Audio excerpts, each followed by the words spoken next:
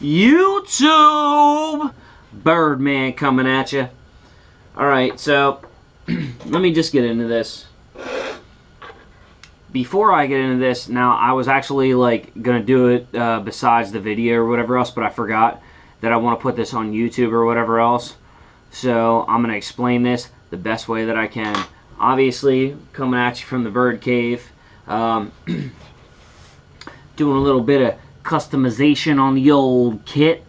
This is a Ferro Rod. I got off Amazon for like 20 bucks. I'll send you the link in the description. And I don't know if you guys can tell, but this thing is freaking massive, okay? It's huge. I love all the YouTube videos and seeing how they customize their own Ferro rods or whatever else. So I want to do bird's take on it, and I'm going to do the best that I can to show you guys.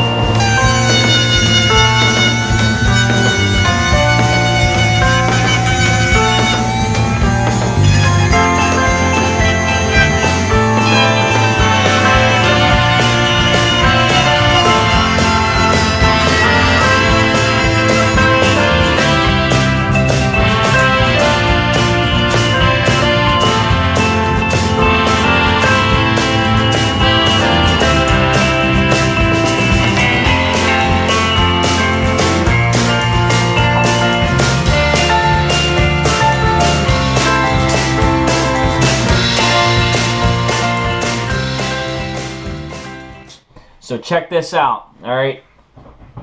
This project, even though it wasn't the most in-depth project in the world, it meant a lot to me because this is going to be part of my everyday kit for practicing bushcraft and whatever else.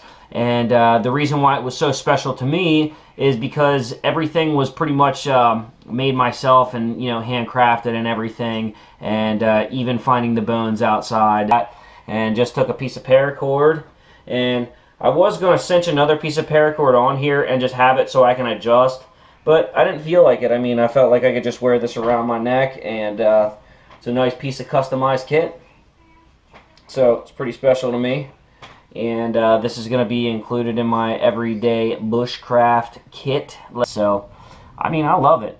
And just wanted to share that project with you guys and take you along for the ride and show you how I made it. I would love if you guys would give me some kind of comments, even post your own projects as far as like ferro rods or any kind of customized kit. I'd love to see it. So until the next video, this is Bird signing off, and as always, see you on the outside.